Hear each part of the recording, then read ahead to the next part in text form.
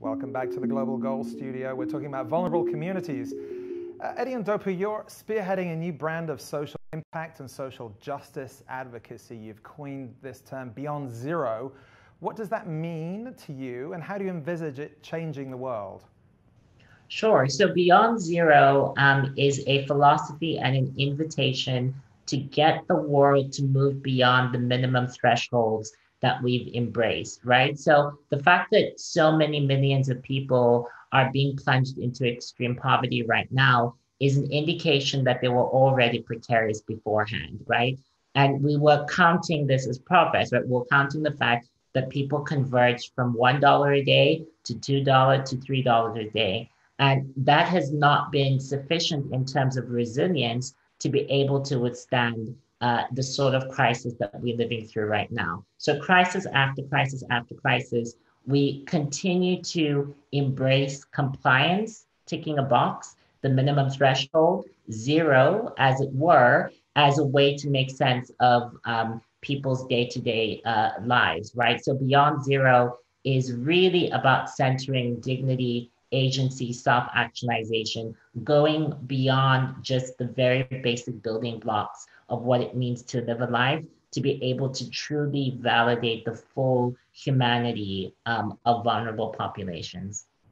Thank you, Ms. Fleming. The United Nations has a very nuanced image around the world. You're trying to revamp that image. So what is your goal and what is your vision for the United Nations? Well, I mean, I think that our communication strategy is about not only to inform people. I mean, when I came in, I saw, wow, yeah, we have so much data on people, on the situation of the world. And we have great science, and we have terrific information, and we have amazing ideals. But how are we going to get people to care?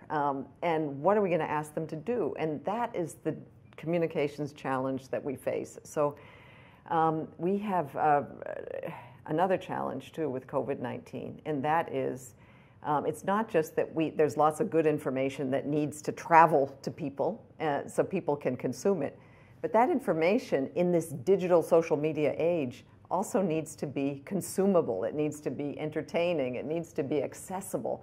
And so we're trying to package this content to tell stories and also to compete with the purveyors of misinformation and disinformation who are putting out, lies, frankly, misinformation that is actually risking human health, is confusing people, and is really putting, making our public health response extremely difficult.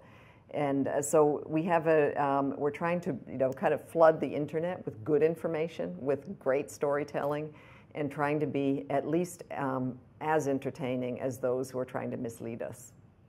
Thank you. Andrew Dunnett, last word goes to you.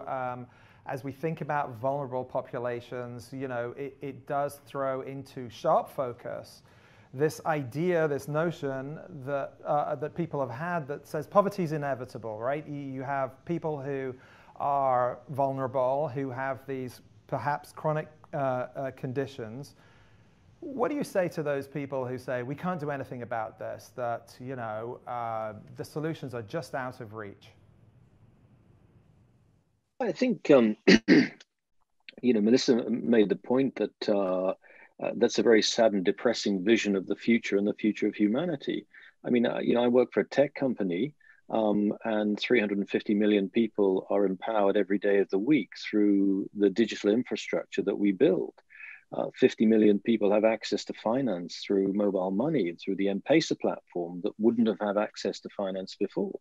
Through connected learning and through working with the UN, more people have access to studying. I met a guy in one of the refugee camps we're working with who's doing his accountancy finals while he is stuck in a camp.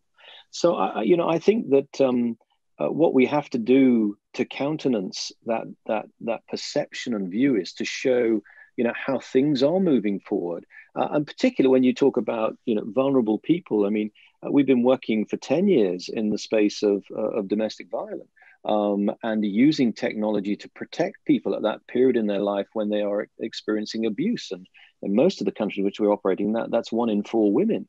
So, I see a much more hopeful and positive future. I think the UN has laid out for us in the SDGs a very clear, a route to the future.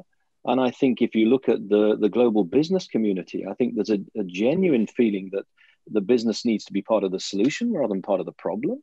And I think we've had some extraordinary business leaders in recent years who've really put their foot forward and showed us the way to that vision. So I'm much more positive, but I think sometimes, as I think Eddie said, I think sometimes it's stories that really capture people's imagination. You need data, you need a framework, but it's the actual compelling of lives changed and stories that really show people that the future can be much more positive. And that we have hope in the UN and the vision that it's got for where we should go as global humanity. Eddie, I'll give you actually the last word. I think it was Nelson Mandela who said that poverty was man-made and the solutions are man-made. You're going a long way yourself to giving us some solutions today. So last word for you. Where do you stand on that optimism curve? Well, it was also Nelson Mandela who said that it always seems impossible until it's done. And I believe that we're able to get the SDGs done. They are the blueprint, they are the framework. The other thing I would say is that we need to understand the SDGs as indivisible from one another. And the SDGs are deeply personal. It's about people's ability to live lives of dignity and being able to breathe freely in the world. That's really what it is. And so as Andrew and as Melissa said, it really is about the personal narrative and about these individual lives that seek to have depth and meaning. And so that's what it's about. So I'm certainly optimistic. Great. Eddie, Andrew, thank you so much. And Ms. Fleming, thank you for coming into the studio today. We really appreciate it. It was really great to be with you here today. All right, stay with us. You're watching Global Goals Studio.